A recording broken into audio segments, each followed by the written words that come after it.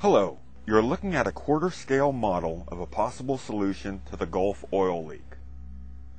You've seen machines like this before at the arcades and even at your local grocery store. Yes, it's the claw machine. It has the ability to grab an object from the underside and pull it up. If you played the claw machine before, you know it looks a lot easier than it actually is. With our current situation in the Gulf, the prize has never been so valuable, stopping the flow of oil and saving future damage to our environment.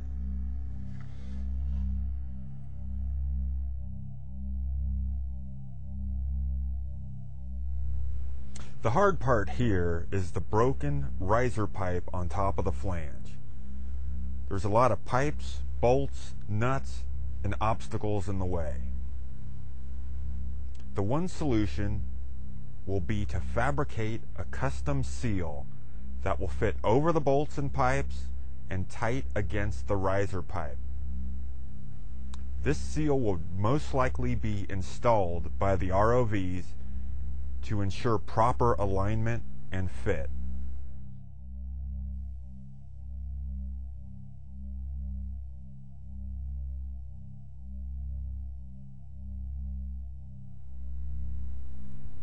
Once the flange seal is in place, the claw would be lowered from topside and assisted by the ROVs on the seabed.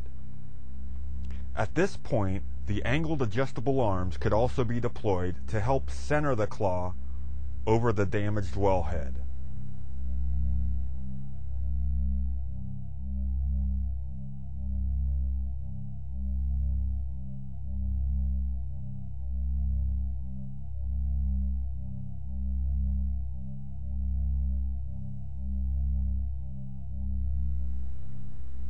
Once a seal is made, the arms would be lowered and then brought in underneath the flange. Once again, going back to that claw game theory, grabbing a hold of it.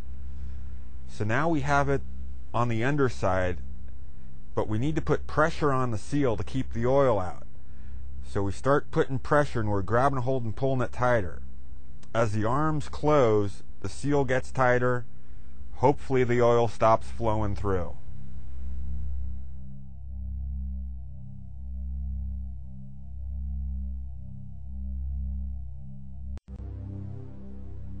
So that's the basics of the unit. The top assembly right now was what you're seeing there is a 16-inch riser with two 8-inch valves that go to what would be the subsea manifolds for oil disbursement collection up to the top. There's multiple varieties of this unit, a 6-arm versus the 4-arm, different legs that attach to the bottom of the arms. Not everything that's needed is shown here, but this is a brief overview and hopefully it might work.